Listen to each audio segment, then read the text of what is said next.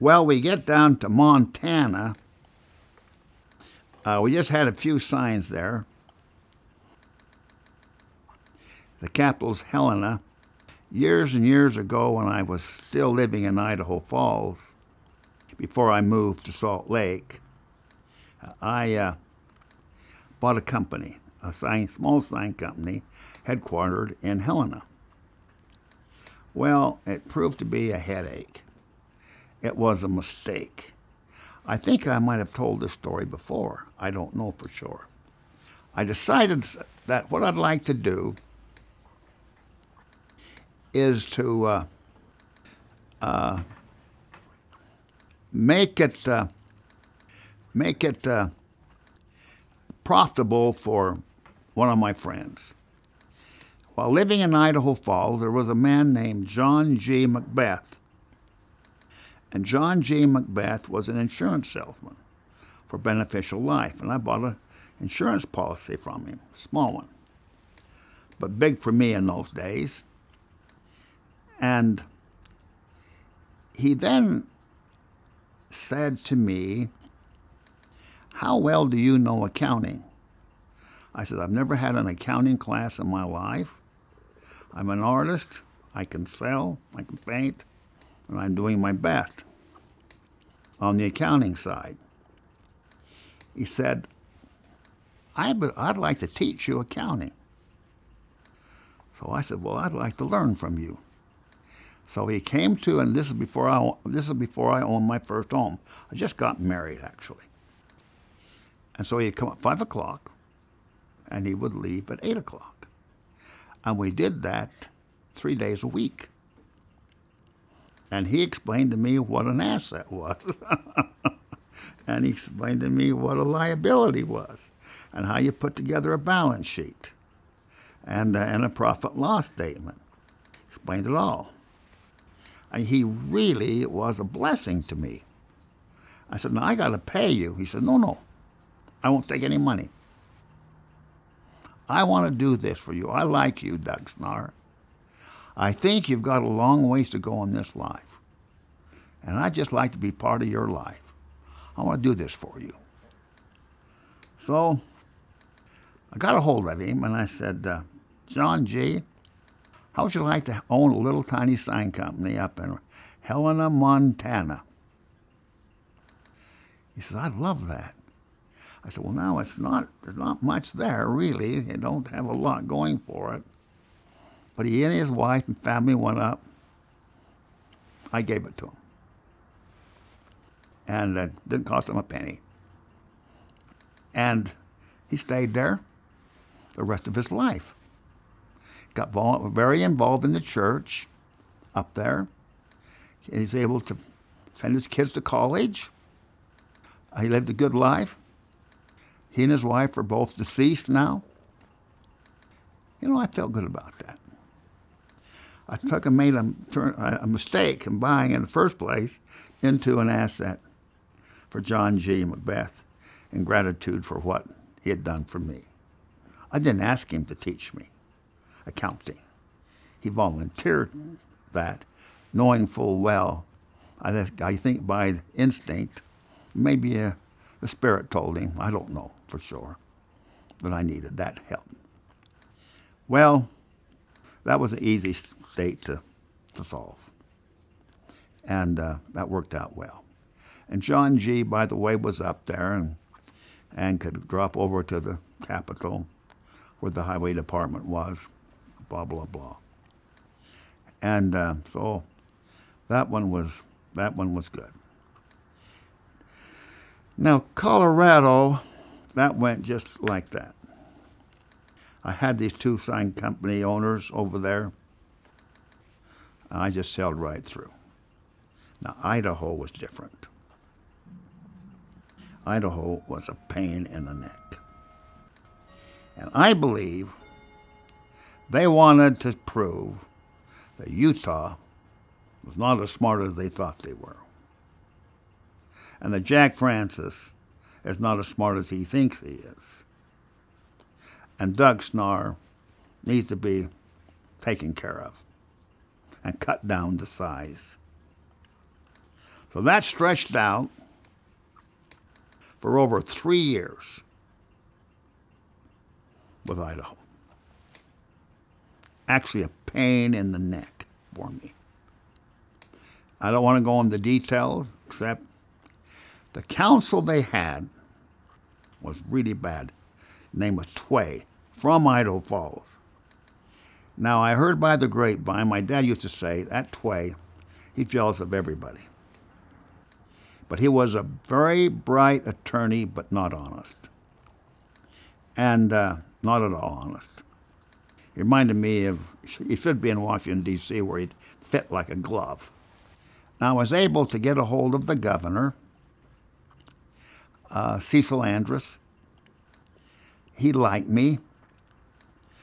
He kept putting pressure on him, but he had to be careful. He was all for the environment. He gave a speech in Los Angeles, and he called me once, and he says, "Doug Snarr, would you write my speech for me? I'd like to give it on the highway beautification. You've forgotten more than anybody else the country knows. Would you write it for me?" I said, "I'll write it for you." And I did. He told me I never changed one word he said. I read it once, and I knew you were spot on all the way through. And it made me feel good. Be able to stand up there and give a talk that makes sense, where it's a win-win, and not just one-sided for the environment only. It's a win-win.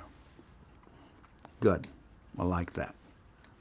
So he and I became friends, and he's also deceased. It's amazing how many people that I know and that have helped me, they're all deceased practically. But Jack France is still alive.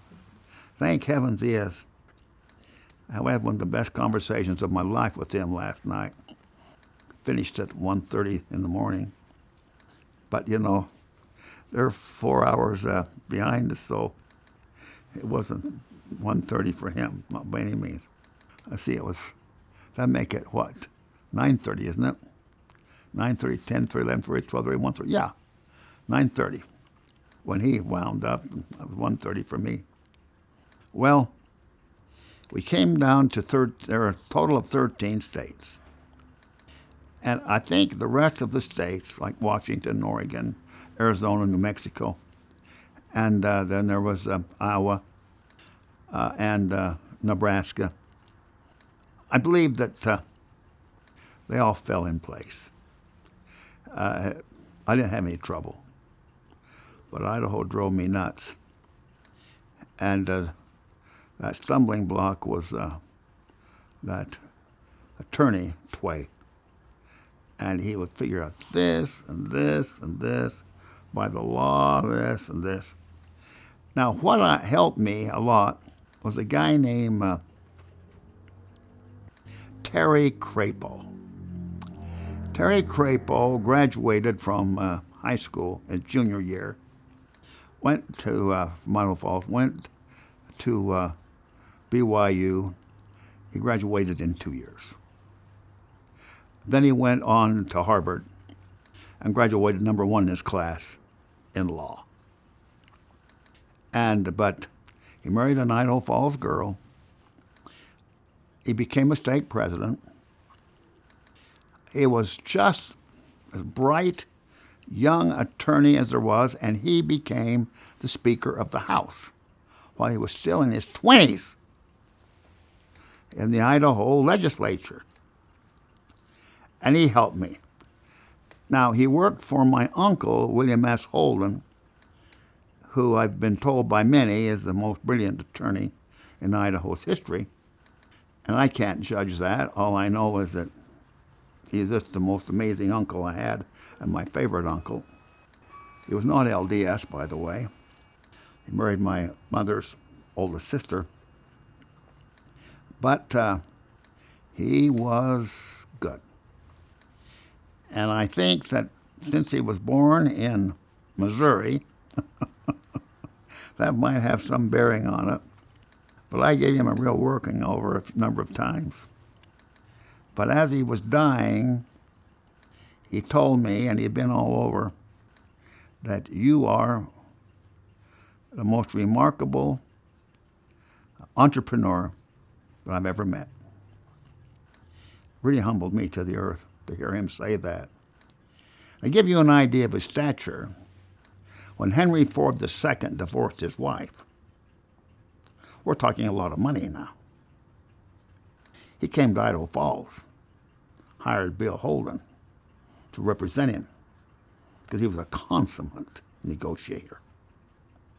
He believed talk, talk, talk, till you finally get your way, but don't break your pick in the process. I'll never forget that. Don't break your pick in the process. And then work it and just let it work out. And always keep it on a very friendly basis, but don't break your pick. I have a picture of him downstairs on the door that goes into my den. It's as wide as the door, blown up. And I just think, he was a very, very handsome man, by the way. But don't break your pick, Doug. I have the tendency to break my pick because I get all upset.